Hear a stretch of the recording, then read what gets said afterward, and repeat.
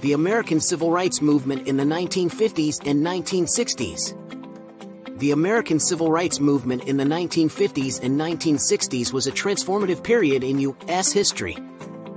Fueled by the fight against racial segregation and discrimination, the movement sought to secure equal rights and opportunities for African Americans.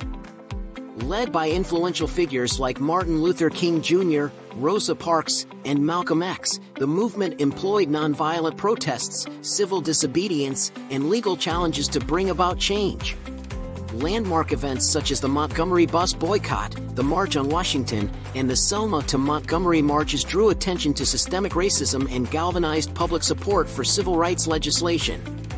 The movement's efforts resulted in the enactment of significant laws, including the Civil Rights Act of 1964 and the Voting Rights Act of 1965, laying the foundation for a more inclusive and just society.